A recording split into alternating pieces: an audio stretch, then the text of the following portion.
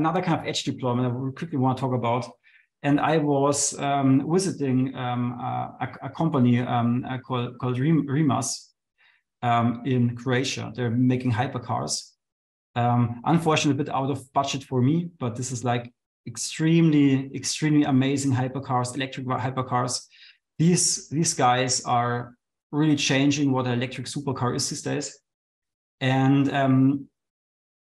And what you can achieve with proper technologies on the edge, because if you think about it, a car is also edge. There are thousands of sensors.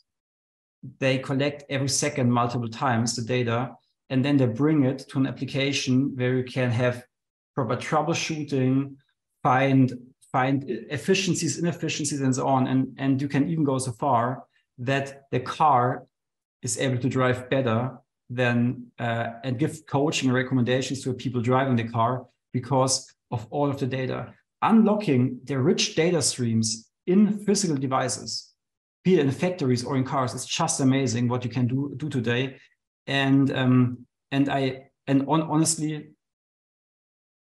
when I look at what some of our customers are doing here by unlocking all of this richness of data to their applications and to their business, this is really honestly a glimpse into the future. And I'm completely blown away what some of these companies are doing. One of them is also Rimac. We also have a case study with them.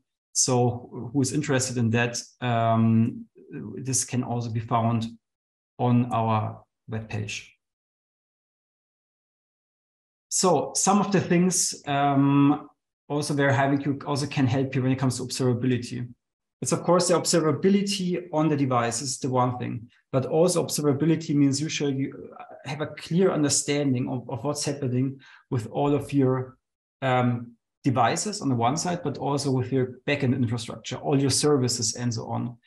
And if you think about it, there are usually thousands, tens of thousands, hundreds of thousands, millions of devices being connected in many mature IoT use cases.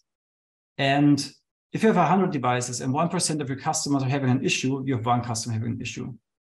The dynamics change completely if you have 1 million or 10 million, or one of our customers has more than 100 million devices in a single installation.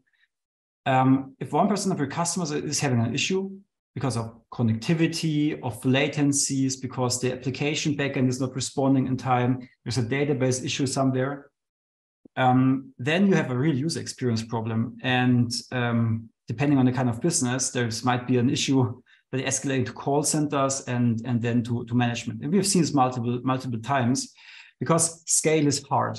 And this is what we are also focusing on. It's not only moving the data, but finding the needle in the haystack, giving the tools to our customers to understand when something goes wrong, understanding what's going wrong and how to fix it.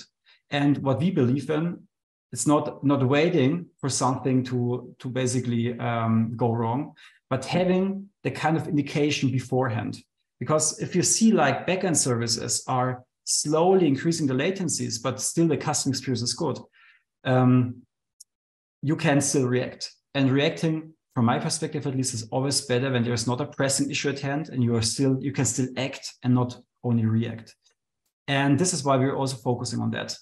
On the one side, of course, I mean, how HiveMQ makes money, basically it's reliability, and it's also the flexibility and also the scale of the kind of use cases we have.